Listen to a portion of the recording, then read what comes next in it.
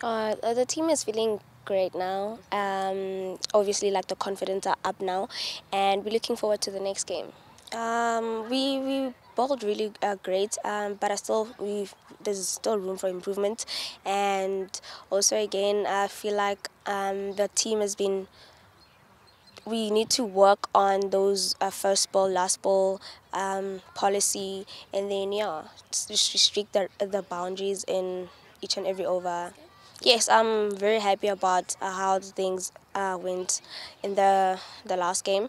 I think we really showed like character in our batting, and we showed that we actually can do it. So yeah, we're very happy with how the batsmen all did. Yes, I'm very excited. I played there a couple of games, and I feel my confidence will be up if I do play.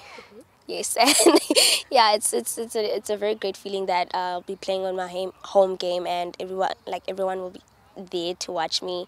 Yeah, it actually means everything to me, knowing that everyone is supporting me throughout my journey, whether I'm on my low or whether I'm on my high. So yeah, I'm very excited with the next game.